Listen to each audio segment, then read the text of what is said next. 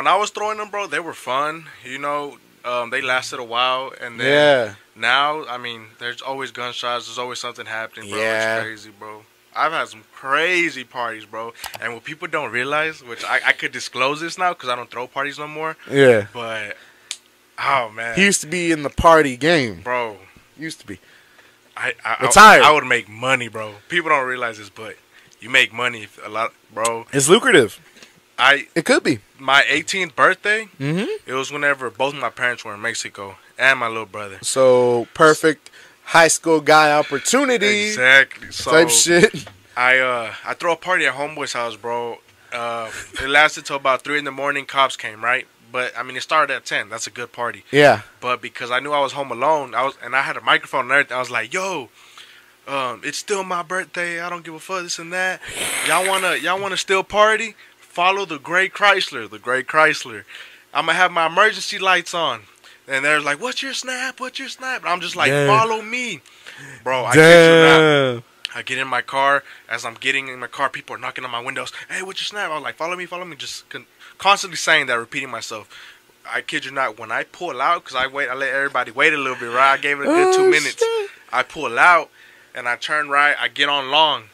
Bro, as soon as I get on long, just car after car after car. I mean, I had a snake, a big, like, train, a fucking convoy, bro. Looked like I was going to war. Oh, bro. God damn.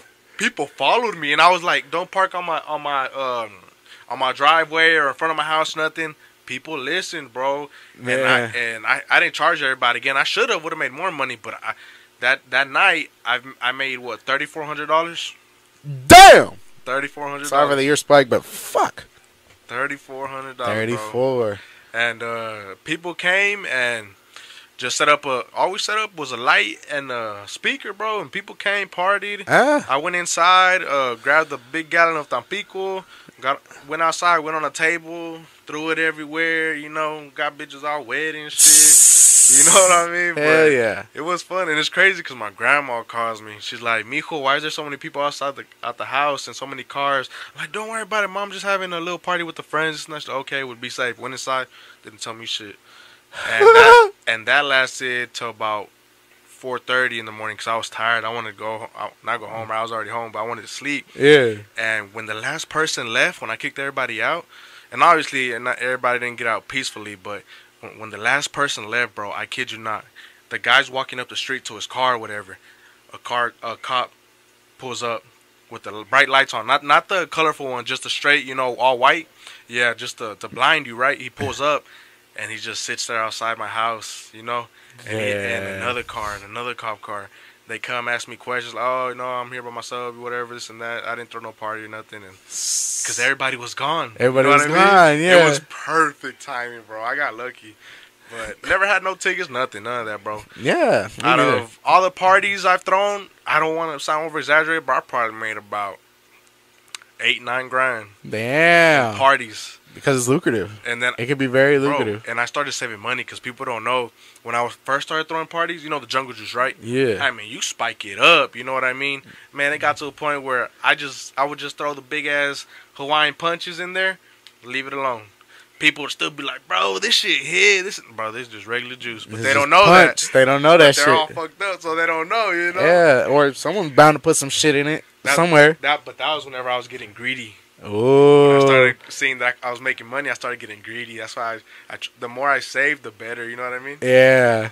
I've had tables being broken, bro. I didn't know tables, those white ones. Yeah. I didn't know they were goddamn almost 100 a piece. They're 100 a piece, yeah. I got lucky when I bought this fucking thing. Like when I was like, because the first time I had COVID, man, I was like, man, like screw sitting at my desk doing this shit. I want to see what I can make out of the space I am acquitted to. Right. So I was like, I need me one of these tables.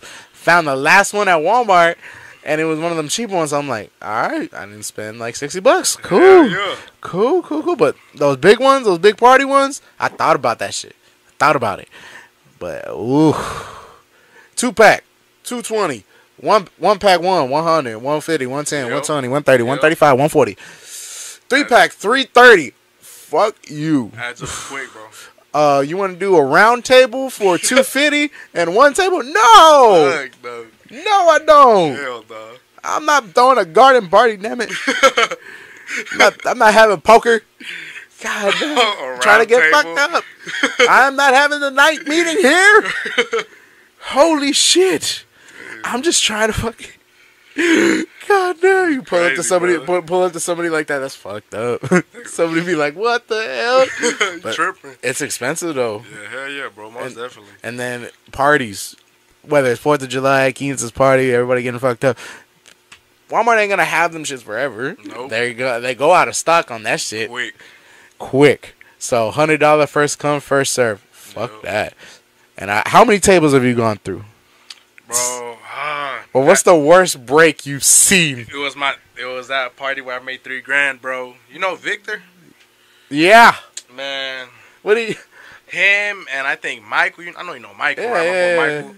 Forgot who else, but they were jumping on tables, throwing them, bro. Broke all 4 of them, I think. What did they do? Were they standing on them? Like, they went through them? I'm telling you. Were they doing some WWE shit? Chunk slamming that shit? Exactly that. Oh, God damn it. What they were doing, bro. And it was fucked up, bro, because that shit came out of pocket. And you were like, what was your reaction? I was so, like, messed up, bro. I was like, yeah. But when you wake up in the morning, like, fuck, bro. Fuck! I gotta get new tables. Nah, my mom's gonna get on my ass, bro.